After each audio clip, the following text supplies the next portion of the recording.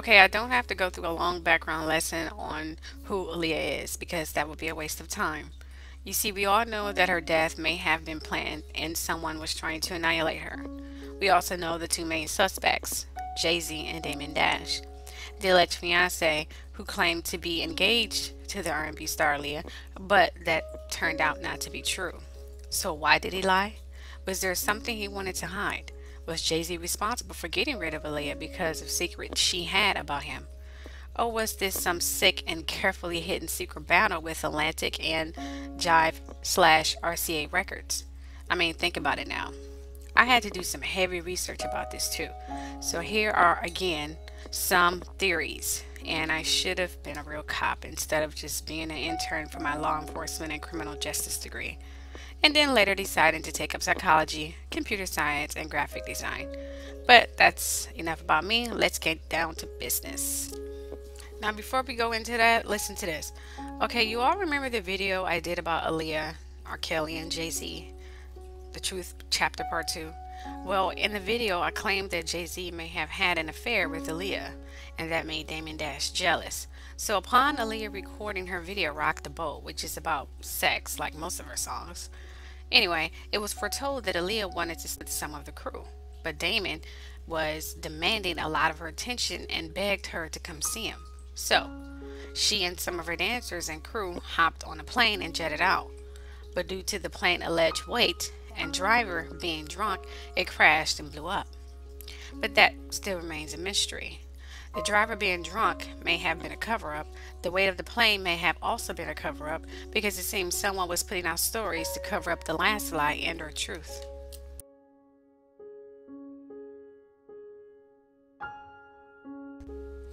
Okay, now after speaking to some airline pilots and asking for their analysis, it seems that doesn't make sense. The maximum allowable weight, gross weight, is about 6,300 pounds. That's with passengers and luggage. And 4,038 pounds with empty weight, which leaves in between about 2,262 pounds. And the passengers allowed are 6 to 10. Now, Aaliyah's case, it was only 8. And they flew like this all the time. They all brought a bag or two. Most of the baggage got left behind with the set crew. So the whole theory about them put camera equipment and things of that nature was on the plane, that's completely false because we would have lost video and footage and things of that nature. And upon investigating the crash site, they didn't see any of the kind. Okay, so let's move on with that. And so the problem with this time, with further investigation, it seems that the plane crashed about 200 feet away from the runway, meaning the plane didn't reach enough height to have blown up the way it did. It was also foretold from the autopsy report that Aaliyah suffered a blow to the head and it sent her to shock. So upon the plane crashing, she was already knocked out. So that brings me to a conclusion that someone aboard that plane, probably the pilot, who may get hired by Damon Dash and or Jay-Z to kill Aaliyah. And then a fight may have broken out and that distracted the pilot and he went nose down to the ground and crashed. But I believe that wasn't the plan. Aaliyah was supposed to have boarded that plane alone because the plane's engine was already rigged and a bomb was already set to blow up, I believe. And the pilot may have supposed to have jumped out prior to the plane crashing. But with all the people wanting to abort the plan got derailed and he then tried to talk everybody out of boarding it by saying it was too many people and luggage, but they didn't listen. Or was it something far more sinister? Now, before I go into theory part 2, here's a history lesson. You remember me mentioning the feud with Atlantic and RCA slash Jive Records? Well, this feud is real. You see, Atlantic has been around for many years. They were founded in 1947 and they produced some of the greats such as Aaliyah, of course, AC/DC, Anita Baker, Brandy, the Braxtons, Dr. Dre, In Vogue, Changing Faces, Ray Charles, Aretha Franklin, Fat Joe, Genesis, Jennifer Love Hewitt, Mick Jagger, Jewel, Otis Redding and the Barkays, and many more. You know, mentioning Otis Redding reminds me of how he died. He too died in a plane crash on his way to another gig. And there was only one survivor, Ben Cawley, who was friends with James Alexander, who decided to take another flight. Fallon Jones, who also died in the plane crash, who James Alexander named his son Fallon Alexander, aka Jazzy Faye, after, who worked slash produced with Atlantic Records. Rivalry with LA Face Records, RCA Records, Sony Records, and Arista Records. These are all within the same company.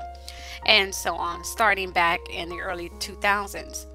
Producing well-known living acts such as Fantasia, T.I., Nappy Roots, CeeLo Green, Too Short, and Sierra, who's supposed to have been the new reincarnated Aaliyah. I'll talk about that later. So, it seems that James Alexander was told to stay behind because of the passenger count. The rumor to kill Otis Redding was floating around at that time. He was even warned by James Brown to not get on that plane, but he didn't listen. But you remember Ben Cawley, the only survivor of the plane crash who was seated just behind Otis Redding, says that he fell asleep along with the rest of the members. They suddenly got tired. He also says he's suddenly awakened by Fallon Jones saying, "Oh no," after looking out the plane window and seeing ice and water. Ben Cawley said that he had nightmares every night till his death in September 21st, 2005 about that crash. Now here's where I will test your knowledge from my video Lisa Left Out Lopez, whereas I said that Clive Davis owns Arista and is partners with LA Face Records and Jive Records, who still produces R. Kelly and Aaliyah until Aaliyah's unfortunate death, also until she signed with Atlantic, their rival. Okay?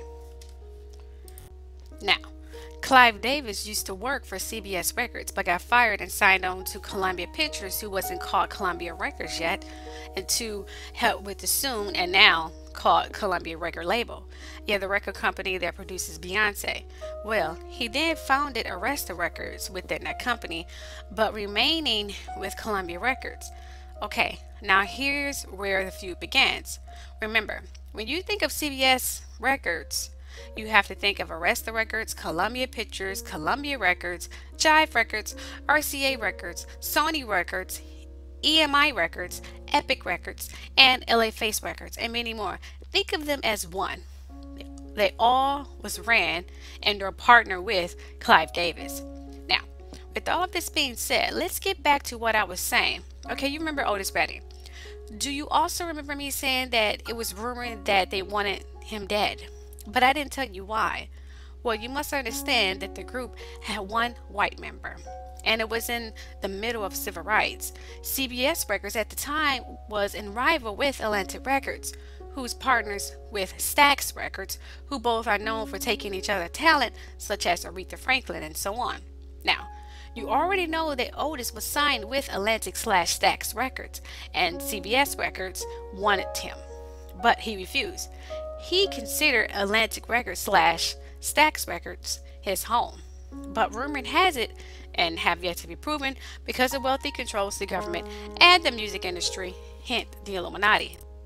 Also, know that the record companies are known for killing off their competitors' artists, but this is mainly with Arista/CBS/Columbia Records, who's known for killing off their artists, who plan to sign with Atlantic Records or anyone else for that matter, or just figured they're worth more dead than alive. Now, aside for the rumor of Otis having changed his mind at the last minute of joining CBS Records, there was also a racial issue as well, whereas it was like gasoline thrown into the fire that was already started. So, they had the whole band killed, well, almost all of them. The feud still went on for many years. Now, here are some of the artists who also died from mysterious plane crashes, who was also signed with RCA, Columbia, CBS, EMI, etc. Records. Jenny Rivera, John Denver, Stevie Ray Vaughan, if I mispronounce his name, I'm sorry, Ricky Nelson, Randy Rhoads, Jim Croce, if I mispronounce his name, sorry, Melanie Thornton, and so on. Oh, and believe it or not, their plane crashed with similar issues, although shortly after Aaliyah's death, they came up with a whole new method, with untraceable drugs. Hence, Whitney Houston, Prince, Michael Jackson, and etc. And soon, unfortunately, Mariah Carey.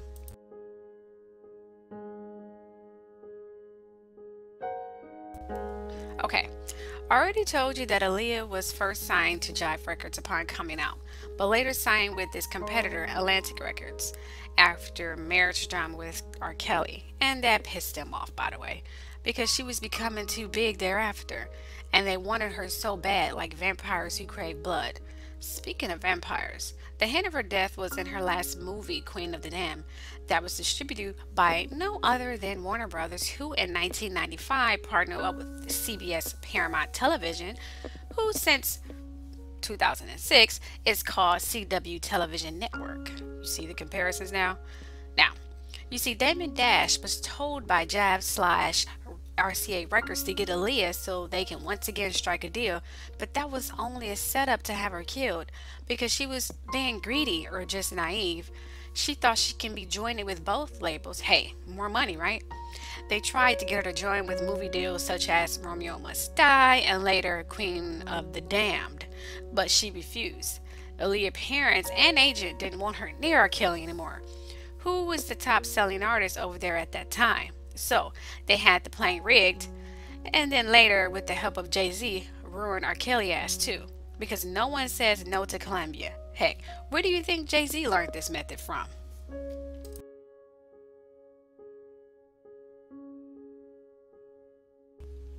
You remember me saying this year was supposed to be Aaliyah and Janet Jackson reincarnated slash replacement? Well, she was already sought out by Jay-Z Faye back in 2002, shortly after Aaliyah's death. So, they molded her to take Aaliyah's place. And it was going good for a minute, till the fame quickly faded away and Beyonce stole the spotlight the following year, and more years after. That, whereas people was comparing it to. So, they gave up on that dream because Beyonce started stealing a lot of Ciara's style, because she wanted to be the queen bee. She learned this from Jay-Z. So now Ciara is reduced to modeling gigs and marrying and getting pregnant by ballers. Well, for now.